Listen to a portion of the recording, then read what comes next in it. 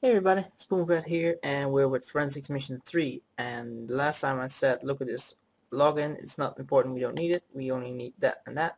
Well, now we do need to log in. So open the file, stand here, say follow TCP stream, because then you get the whole thing. This is like the easiest thing you can do. Also, if you wanted to get the from and to, but it's nicer to be able to scan everything and see, alright, this is how it looks like in Wireshark, but this is how it looks like when somebody would do a telnet, as it were, and complete the whole transaction. The only thing we're currently interested in is that part right there. Oh, sorry, that part right there. So auth login 334 something, this, something else, this. Well, if you follow my decryption things, you would know that this is that giveaway for base 64 encoding, and it is. But this is I'm going to show you multiple ways because, well, that's what I'm here for.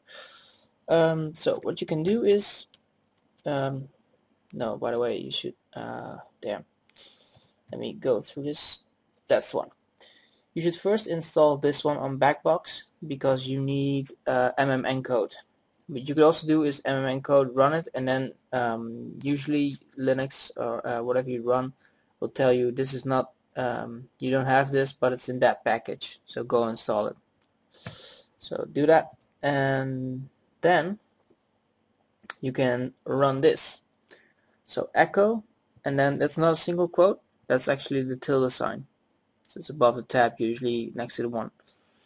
Tilde printf, double quote, what we put in there, double quote, pipeline, encode -u, close.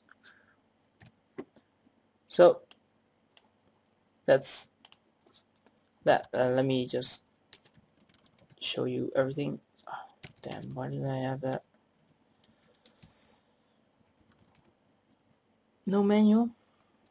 Info encoding.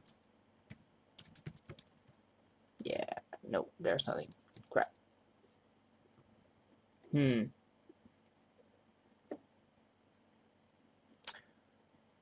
wanted to show you what that means. Oh, doesn't matter. Alright. So that's one. There we go. Let's do the next one. So that's username. So we'll take that one. We'll put it in there. Too bad you cannot remove stuff in there. No. I thought I copied it.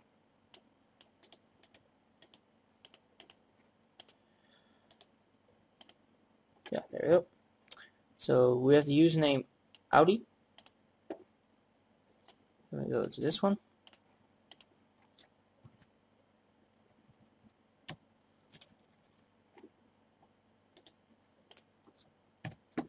Password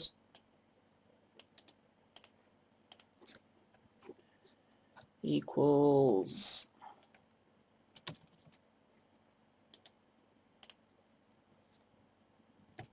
there we go. 1234 AD. What could we also do? Well, we could also just copy this whole thing, go to this, and get this username. This is, by the way, to creeper.net, and then take the basics for decoder, encoder. Username Audi, password 1234 AD. So let's type that in here. But I want to show you both ways. Did I accidentally hit the... No. So that's it. And you have extended. Sometimes it's enhanced. But the SMTP auth is basically just base64 encoding scheme. So again, this is not really secure because, as you could see, you could do different ways to decode base64 stuff. So, well, that's it actually.